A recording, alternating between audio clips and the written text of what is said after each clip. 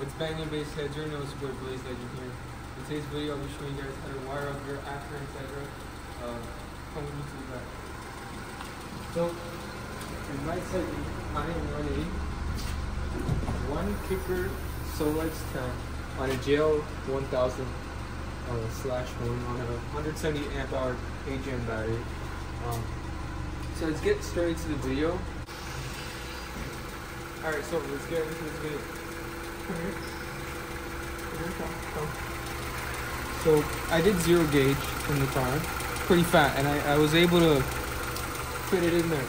So you take your battery out, and then you're gonna see a little circle that's covered by a rubber circle thing. Depends if you still got it on there.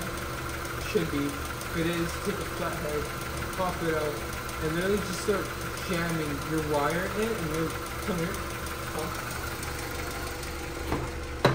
and you'll literally see it coming from there. As you can see, guys, I did not fully hide it. It's way too cold out here in Canada. I just did a quick run.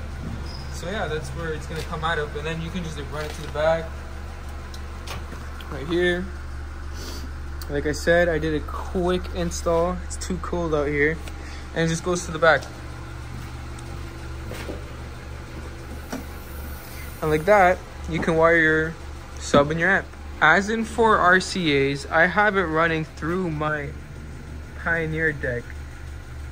If you guys don't have a radio or whatever, singled in, doubled in, you guys are gonna have to figure that out, because I don't know if this car is a stock sub or if you guys can tap into a speaker to get sound, but that's how I have it done. Just like that, that's how you wire your Acura Integra through 94 to 2001. Your older Integras, I don't know. But yeah, guys, it's Blaze Legend, and I'm out. Peace.